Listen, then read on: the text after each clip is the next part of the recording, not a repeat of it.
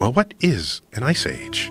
An ice age means it is so cold that when the moisture evaporates from the oceans, goes to the clouds go over the land, it doesn't rain, it snows.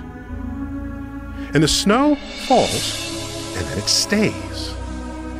So the water that had lifted up from the ocean does not return to the ocean. It accumulates on the land. And this accumulation, when it's significant and sustained, we call glaciers. Glaciers is not itself a snowfall. It is compressed snow that's basically changed state into this ice river that flows very slowly back to the ocean. But the oceans are getting drained faster than they're getting replenished. So during the Ice Age, the ocean levels dropped, exposing the Bering Strait land bridge between Asia and what is now Alaska.